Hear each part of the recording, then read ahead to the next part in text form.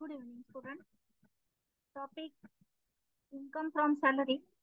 Problem number 4 from Nirali publication textbook. Assessment year 2023-24. हा जो topic आहे हा टॅक्सेशन या सब्जेक्टच्या अंडर येतो.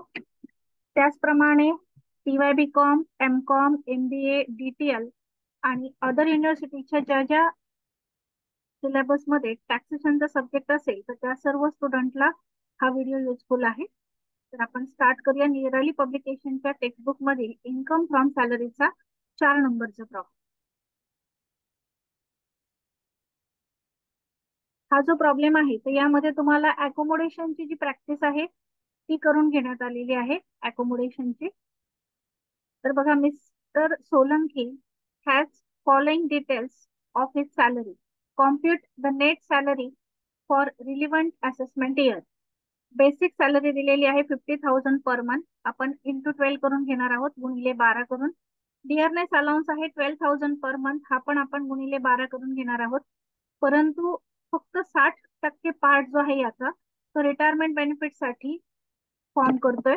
म्हणून आपण ज्यावेळी HRA किंवा अकोमोडेशन किंवा RPFचं कॅल्क्युलेशन करणार आहोत त्यावेळी यातील फक्त 60% अमाऊंट आपण कॅल्क्युलेशनला घेणार. परंतु स्टेटमेंट मध्ये मात्र पूर्ण 12 महिन्याची अमाऊंट घेणार आहोत, 12,000 गुणिले 12 करून. एंटरटेनमेंट अलाउन्स आहे 5,000 पर मंथ. 5,000 गुणिले 12 करून घ्यायचा आहे. बोनस आहे 60,000 रुपये पर ॲनम वर्षाचा, तो आहे तसंच घ्यायचा. फीज 5,000 रुपये per annum. Professional tax paid आहे 2,000 रुपये पर ॲनम, तो आपण 16च्या अंडर वजा करत असतो.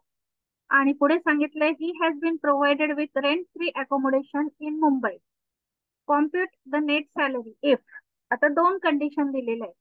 एक कंडिशन अशी आहे की अकोमोडेशन जे आहे ते रेंटवर घेऊन दिलेले आहे एम्प्लॉयरने. Accommodation is taken on rent of ₹7,000 per month by employer. आणि सेकंड कंडिशन अशी आहे की अकोमोडेशन ओन बाय एम्प्लॉयर. आता ज्यावेळी आपण कॅल्क्युलेशन करणार आहोत तर त्यावेळी आपले हे जे दोन उत्तर आहेत ते वेगवेगळे येणार आहे. म्हणून आपली जी ग्रॉस सॅलरी आहे ती चेंज होईल. म्हणून आपण हे जे कॅल्क्युलेशन्स आहेत हे दोनदा करणार आहोत. एकदा रेंटवर अकोमोडेशन आहे असं समजून, आणि एकदा ओन, स्वतःच त्यांचं ओन आहे एम्प्लॉयरचं हाऊस असं समजून, असं दोनदा कॅल्क्युलेशन करणार आहोत. म्हणून आपण फर्स्ट केस जी आहे त्यामध्ये अकोमोडेशन रेंटवर घेऊन दिलेलं आहे त्याप्रमाणे कॅल्क्युलेशन करतोय. वरती हेडिंग द्या computation of income from salary of mister Solanki assessment year 2023-24. Case first म्हणजे पहिले केस वर्ग मध्ये काय आहे तर अकोमोडेशन रेंटवर घेऊन दिलेले, तर त्यानुसार आपण कॅल्क्युलेशन करतोय. बेसिक सॅलरी 50,000 पर मंथ आहे, इंटू 12 करून 6 लाख ह्या अमाऊंटच्या कॉलमला. त्यानंतर डिअरनेस अलाउन्स आहे 12,000 पर मंथ, मग गुणिले 12 करून अमाऊंटच्या कॉलमला 1,44,000. बोनस पर ॲनमचं दिलेलं आहे 60,000. फीज पण पर ॲनमची आहे 5,000. एंटरटेनमेंट अलाउन्स 5,000 पर मंथ आहे, मग गुणिले 12 करून आपण घेतोय. मग 5,000 गुणिले 12 तो आलेला आहे 60,000 रुपये. त्यानंतर अकोमोडेशनचं जे कॅल्क्युलेशन आहे ते आपण वर्किंग नोट मध्ये करणार आहोत. Value of rent free accommodation note number 1. आता नोट नंबर 1 मी अगोदर दाखवते तुम्हाला. बघा, यामध्ये आपण पहिली कंडिशन वापरतोय. पहिल्या कंडिशन मध्ये किंवा पहिल्या केस मध्ये काय सांगितलंय, accommodation is taken on rent for ₹7,000 per month by employer. म्हणजे मालकाने घर भाडे तत्वावर घेऊन एम्प्लॉयला दिलेलं आहे. म्हणजे हे जे 7,000 पर मंथ रेंट आहे ते कोण पेड करताय, एम्प्लॉयर पेड करताय. त्यामुळे आपण अकोमोडेशनचं कॅल्क्युलेशन याप्रमाणे करणार आहोत. Note 1, valuation of rent free accommodation house not own by employer. So valuation is equal to 15% of salary. आता हे 15% कुठून आले तर सिटी कोणती दिलेली आहे, मुंबई. मग ज्या सिटीची पॉप्युलेशन ही 25 lakhs पेक्षा जास्त असते, आपण इथे वाटलंच तर मुंबईचा उल्लेख करूया. Mumbai population more than 25 lakh.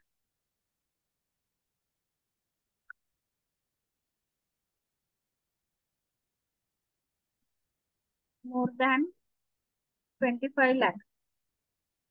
So valuation किती येणार आहे तर 15% ऑफ सॅलरी. आता इथे सॅलरी म्हणून काय कन्सेप्ट आहे तर salary is equal to basic plus डिअरनेस allowance, पण तो रिटायरमेंट बेनिफिटचा असला पाहिजे.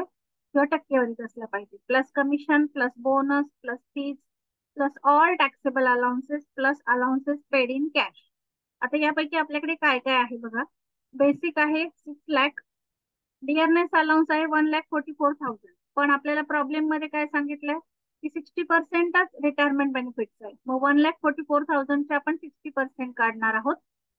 त्यानंतर बोनस आहे 60,000, फीज आहे 5,000 आणि एक अलाउन्स आहे एंटरटेनमेंट अलाउन्स 60,000. तर मग या सर्वांची आपण बेरीज करून सॅलरी काढणार आहोत. मग बेसिक घ्या 6 लाख प्लस बोनस जो सॉरी प्लस डिअरनेस अलाउन्स जो आहे तो आपण काय केलाय फक्त 60%च घेतलेला आहे. 1,44,000च्या 60% घेतलाय, तो आलाय 86,400. प्लस कमिशन नाहीये, बोनस आहे 60,000 प्लस फीज आहे 5,000 प्लस एंटरटेनमेंट अलाउन्स आहे 60,000. तर यांची सर्वांची बेरीज केली, सॅलरी आली 8,11,400, 8,11,400. मग यावर 15% कॅल्क्युलेट केले, ते आले 1,21,710, 1,21,710. आणि जे रेंट पेड करताय एम्प्लॉयर ते आहे 7,000 पर मंथ. मग ते किती व्हॅल्युएशन आले, 7,000 गुणिले 12 म्हणजे 84,000. मग आता ज्यावेळी रेंटवर अकोमोडेशन घेऊन दिलेलं असतं त्यावेळी सॅलरीच्या 15% म्हणजे ही अमाऊंट आणि जेवढं रेंट पेड केलेलं आहे ती अमाऊंट, या दोन्ही मधली लिस्ट जी फिगर आहे ती घेतात, म्हणजे जी कमी आहे ती घेतात. मग so list of about to 84,000. मग आपलं व्हॅल्युएशन किती येईल, 84,000. म्हणून आपण इथे घेतलंय value of rent free accommodation note number 1 amount मध्ये 84,000. मग आता यांची बेरीज करा आणि ग्रॉस सॅलरी काढा. ग्रॉस सॅलरी आपली आलेली आहे 9,53,000, 9,53,000. त्यातून डिडक्शन्स वजा करायचे अंडर सेक्शन 16, 16च्या अंडर डिडक्शन. पहिलं आहे स्टँडर्ड डिडक्शन, ते फिक्स आहे 50,000 रुपये. एंटरटेनमेंट अलाउन्स नाही मिळणार वजा, कारण गव्हर्नमेंट सेक्टरमध्ये काम करणारे एम्प्लॉई नाहीये. आणि तिसरा आहे प्रोफेशनल टॅक्स, जो प्रॉब्लेम मध्ये दिलेला आहे 2,000 रुपये पर ॲनम. याप्रमाणे आपण 9,53,000तून 52,000 वजा करतोय. आपलं उत्तर आलेलं आहे 9,01,000 रुपये. हे आहे इन्कम फ्रॉम सॅलरी पहिल्या केस नुसार. आता जी केस 2 आहे, तर केस 2 मध्ये काय आहे बघा. केस 2 मध्ये असं सांगितलंय की अकोमोडेशन ओन बाय एम्प्लॉयर. मग फक्त काय बदल होणार आहे, बाकी सर्व प्रॉब्लेमचं सोल्युशन सेम येणार आहे. फक्त अकोमोडेशनचं जे व्हॅल्युएशन आहे, जे आपले 84,000 आलं होतं ते बदलणार आहे. कारण की ज्यावेळी अकोमोडेशन ओन बाय एम्प्लॉयर असतं तर त्यावेळी आपण फक्त काय करणार आहे, सॅलरीच्या 15% कॅल्क्युलेट करणार आहे. म्हणजे किती अमाऊंट येईल अकोमोडेशनची, व्हॅल्युएशन ऑफ अकोमोडेशन 1,21,710 रुपये. कारण की रेंटवर घेऊन नाही दिलेलं त्यामुळे रेंटचं काही कॅल्क्युलेशन येणार नाही. म्हणून सेकंड केस मध्ये जे व्हॅल्युएशन आहे अकोमोडेशनचं ते किती येणार आहे, 15% ऑफ सॅलरी, म्हणजेच किती येईल 1,21,710. म्हणून आपण केस 2 टाकून पुन्हा हाच प्रॉब्लेम सॉल्व्ह करतोय.